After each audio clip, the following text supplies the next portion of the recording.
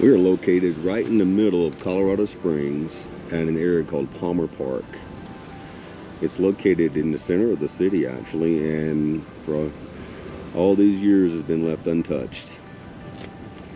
I used to come here quite often in my early 20s. Yeah, Laura is from Colorado Springs, or Colorado for the most part, which is where we met. Believe it or not, I never came up here to Palmer Park. It's a little bit further, I guess, further south from where I lived at. It is a beautiful area that I'm sure most people don't even realize exists, because everybody comes to Colorado Springs for Pikes Peak, to come here for Cheyenne Mountain, Cripple Creek, but there are trails all throughout the park itself. It is a county-run park, hence the reason I'm not allowed to fly my drone. A lot of hiking trails and everything through here. So this is going to give you an idea of how high Palmer Park is. It is obviously not a mountain, but it's not far from it. And this is a panoramic of Colorado Springs. And I think we're on the south side, right, Laura? Yes. On the way down, we'll get a panoramic of the north side. There's still deer and everything else that wanders through here. I'm not 100% sure of what the rules and regulations are about rock climbing, but as you can see, there is plenty of rock formations that if you're into hiking, would probably be a pretty awesome little area to hike. I don't think you can without a permit, but, and I'm not sure you can here at all. But again, there are hiking trails all through here, and you can get permits at Garden of the Gods too to climb. Just to give you a little idea of some of the trailheads through here. They start off with some man-made stairs, and then you actually get into more rustic type trails. So everything from, you know, casual walking to actual hiking can be done here.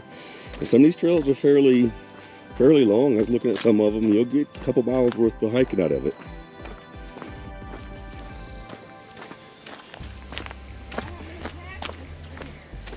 And you also have to keep in mind, this is a wild area or sanctuary. So all the animals, whether it be the bear or the wild cats, they're here and we are in their territory. It is a beautiful place though. I just kind of took this one randomly. I parked the truck up a little higher elevation than this, so I'm hoping it comes out and leads me back to the parking lot. I think I may have lost Laura.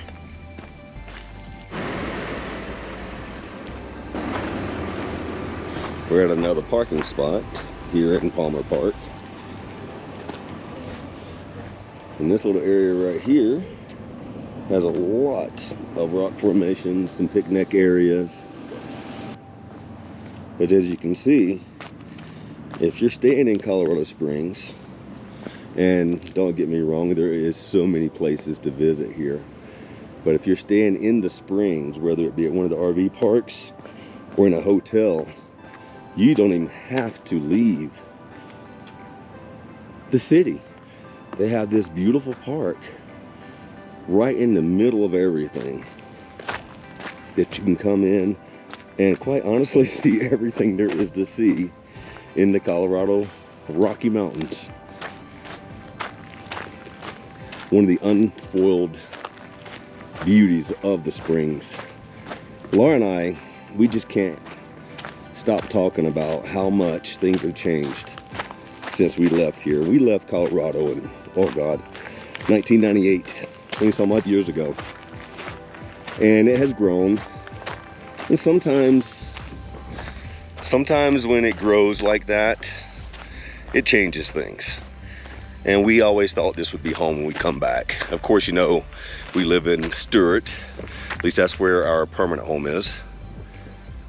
Real quick panoramic. But we live in Stewart. Wow, almost bit it. And we always thought we'd come back here. We really did. But now, Colorado Springs isn't that little small town feel, even though there are I believe there's 5 military posts surrounding this area. It always had a small town feel. Now, not so much anymore. And that's kind of sad. And also at the same time, you know, there is growth.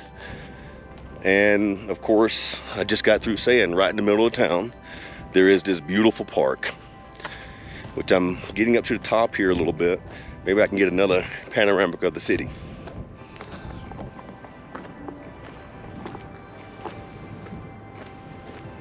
I mean, just look at these rock formations and you can just walk down in and around them.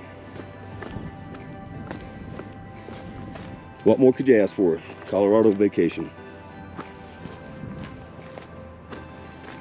It's kind of cool looking little rock formations right over here. Check those out, then I'm on. Oh yeah, look at that. That's just awesome.